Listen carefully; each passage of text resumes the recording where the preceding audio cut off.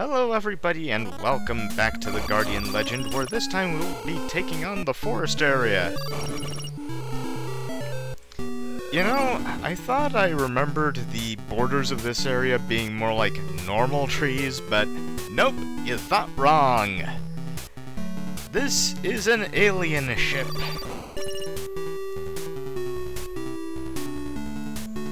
Okay, I make a bit of a miscalculation here, but nothing I can't get back up from.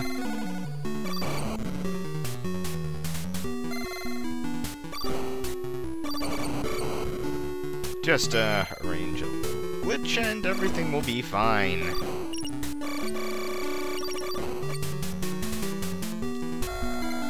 The reason I feel no shame for using that glitch is because this is an 80s NES game. You use anything you can get your hands on.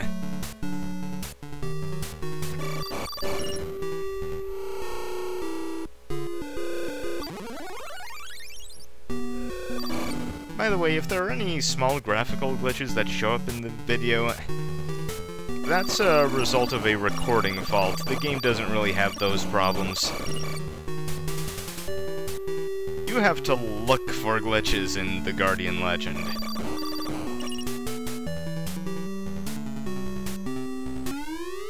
And mid-boss time.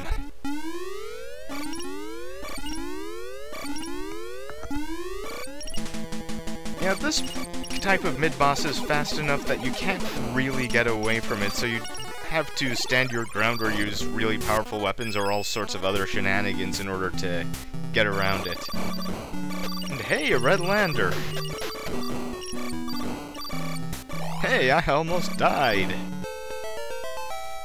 Okay, that brings us to a max of 400 chips. And I could go back for the upgrade to the laser, but I'm just gonna wait on that and complete this area. Surely there's nothing in here that can put me into dire straits.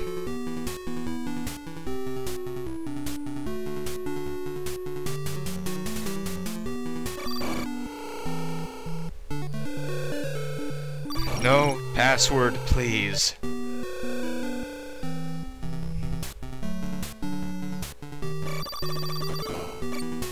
Yeah, the music for the forest area tends to be something of a favorite. I know I encountered at least a few remixes of it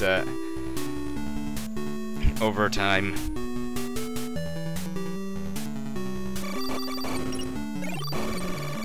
Fire rate up. Take care of these things. And in we go.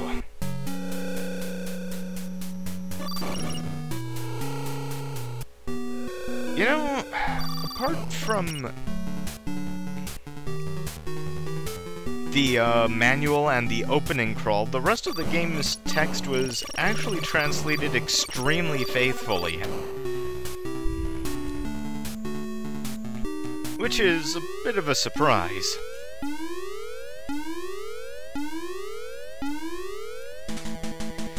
It's like that moment when you learn that in Castlevania 2 that the townspeople really were that unhelpful in the Japanese version.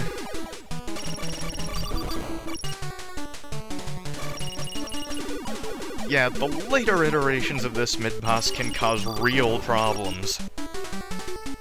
Because they will just spew enemies everywhere they choose. And I can't grab that yet. There we go. So what I just grabbed was the Enemy Eraser. It is a powerful but limited use weapon that has its own separate ammo count. And it destroys all of the weak enemies and shots on the screen. Now, there's a very specific glitch that you can do with this weapon that I will be showing off in this video. Exploiting that glitch is pretty much necessary for me to complete the game nowadays.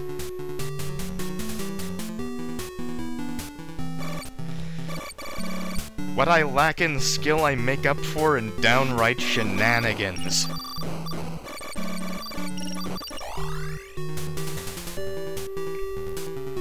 Of course, this concludes the exploration part of this area, and since I only got the key for this one place, I'm actually going to be doing both of the shooting stages here.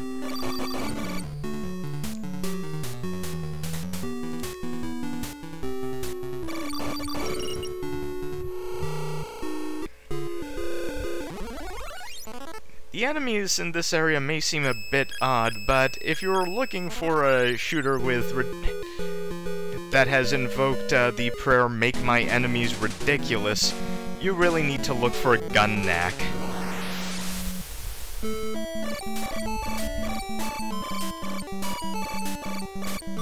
And speaking of shooters, and this game in particular, some people do really wish for a sequel on this, and well, it would be nice if someone made the attempt. I'm not entirely sure that any of the current gaming approaches could really put together a good sequel of this game the way things currently are.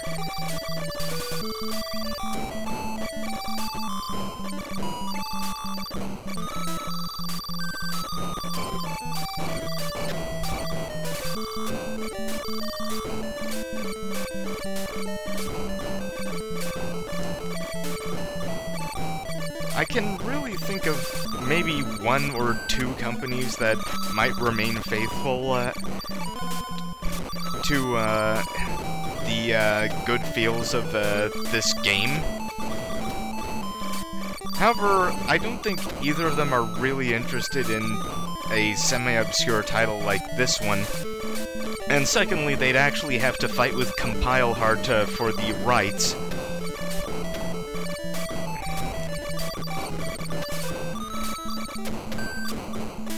Because they actually have the rights to all of the old Compile properties, like Aleste, Puyo Puyo, and, well, this.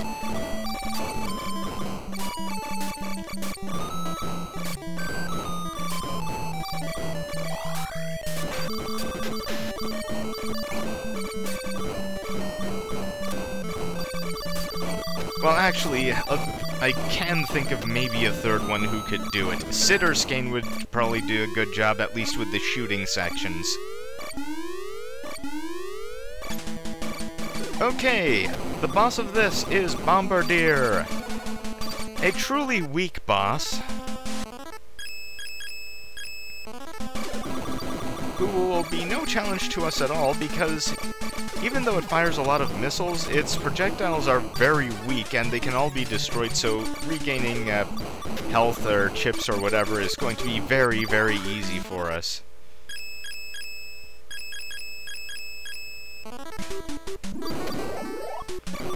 However, it is on the durable side, so we're going to be fighting this guy for a while.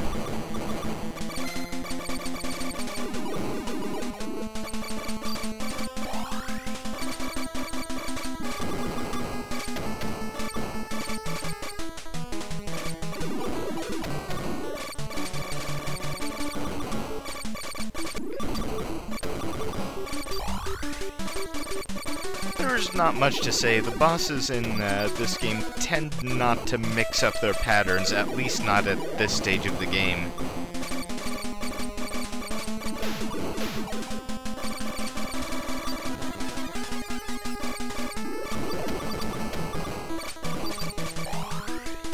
A bit later on, enemies will mix it up a little as they get more damaged.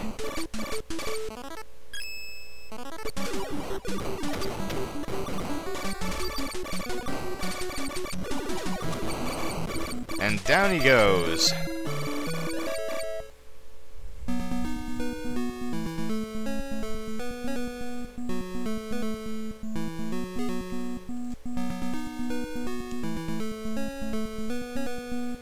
And for all of our troubles, we get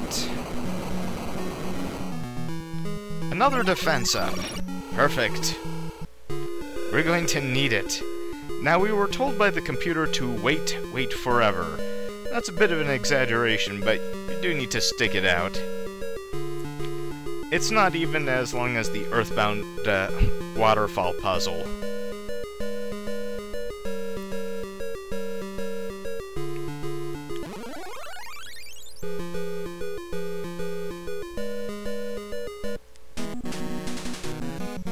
speaking of alien ship, in the Japanese manual, there's a interior map somewhat of Naju, and Naju has a really weird layout.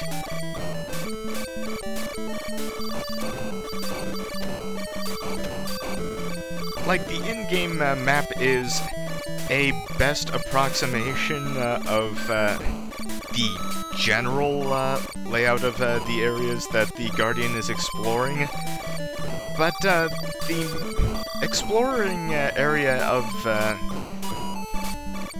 the game is not actually flat.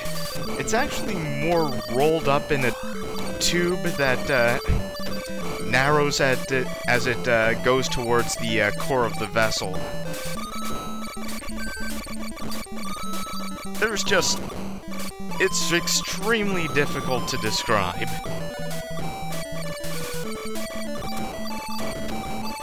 Hey, another chunk of enemy erasers. Each pickup will give you 20 uses of the enemy eraser, and after you pick up the first one, enemy erasers will start dropping as regular drops in item boxes.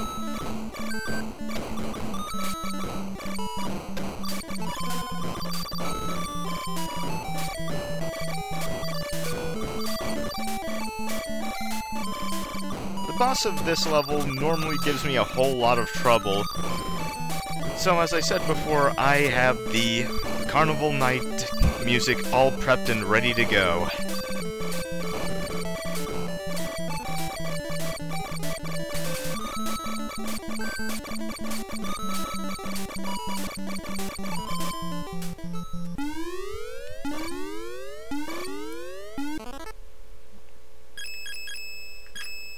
Yeah, I couldn't decide what weapon to use for this one.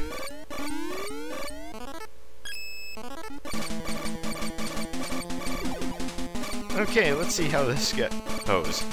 The blue Optimon is probably the hardest in-game shooting stage boss. Yeah, for the mid-game, in case I didn't emphasize that. There's going to be a harder boss later. Yeah, the thing is, it will actually double up on strands sometime, and you can be trapped in impossible positions if you're not careful. This boss usually causes me quite a lot of grief. But thankfully, I can glitch!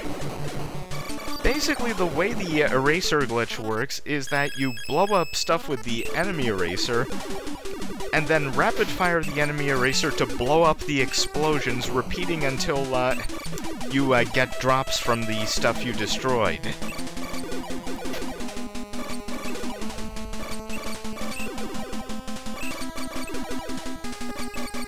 That is the first, but certainly not the last time you'll see me exploiting it, and I didn't have to retry this boss. That is more or less a first.